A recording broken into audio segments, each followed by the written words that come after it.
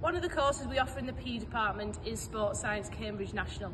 You won't be assessed practically on this course, and instead you'll be assessed on 3 theory elements. The first one being worth 40% of the course and is an exam. This covers sports injuries and medical conditions and how you would respond to them in a sports setting.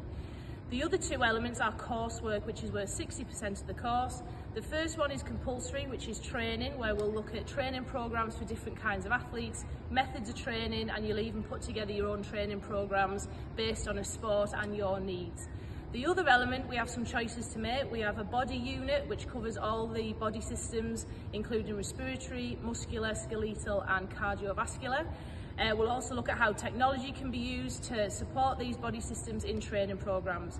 The other optional unit is nutrition, and here we'll look at diets for different kinds of athletes, and again you can put your own diet plans together based on your sport and your individual needs. Whichever one we pick, they're worth the same amount, and then all your points get added together for your overall qualification grade.